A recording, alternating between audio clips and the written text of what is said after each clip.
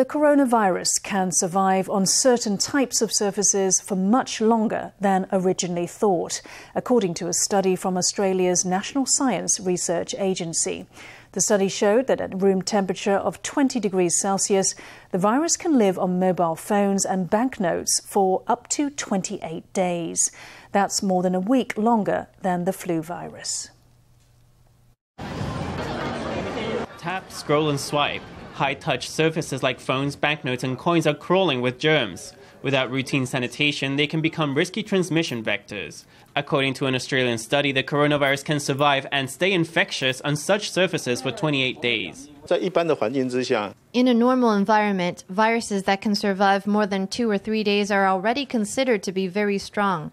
If the virus is still alive when you touch it, you could get infected. Lab results show that the coronavirus can survive at room temperature for 28 days.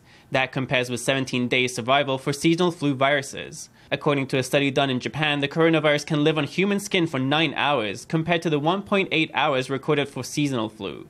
The COVID virus survives the longest on smooth surfaces like glass and stainless steel. Actually, there have been studies done before that showed some viruses surviving for a very long time too.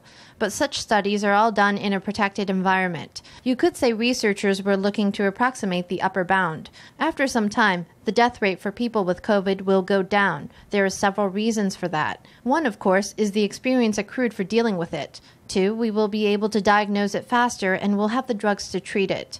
There's also the fact that the virus and humans will acclimate to each other. The Australian study found that at temperatures beyond 40 degrees, the virus loses its viability in just 24 hours.